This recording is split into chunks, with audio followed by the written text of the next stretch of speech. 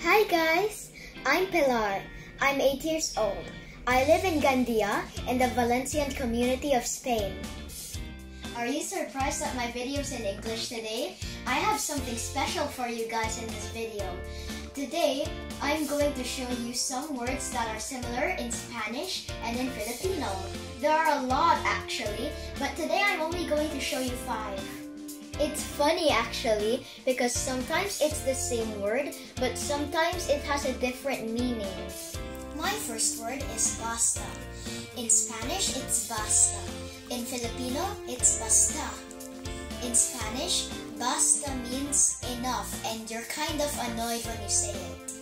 In Filipino, it means whatever and you don't know what to do whenever you say it. Let me give you an example in Spanish. Let's say that someone is annoying me, like this. I can say, basta. I can say, basta ya. Now let me give you an example in Filipino. Now somebody might ask you a question that you don't know. Like this. Pilar, anong oras ka matutulog? Basta, pagantok na ako. My second word is siempre. In Spanish, it's siempre, which means always. In Filipino, it's siempre, which means of course. Like for example, in Spanish, you can say, yo siempre voy al supermercado a comprar manzanas. In Filipino, when someone asks you, Pilar, Filipino ka ba? You can say, siempre.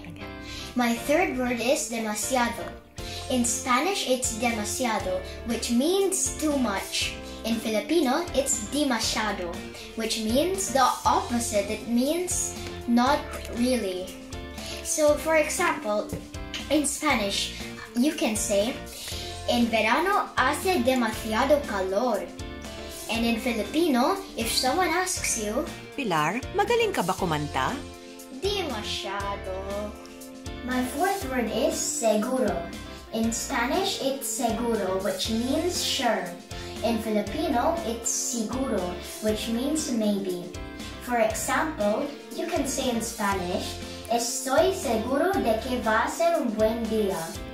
For example, in Filipino, you can say, siguro magandang araw ngayon. My last word is vale.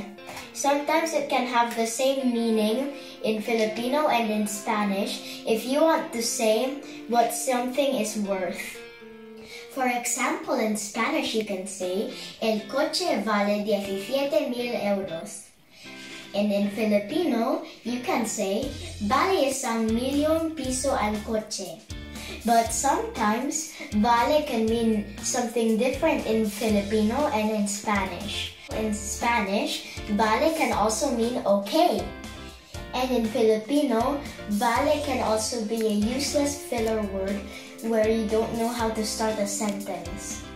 For example, in Spanish, you can say, voy a la escuela mañana, vale? And in Filipino, you can say, vale, hindi ko alam kung saan ako pupunta. Wasn't that fun, guys? Nice pictures and videos with Pilar. See you next time!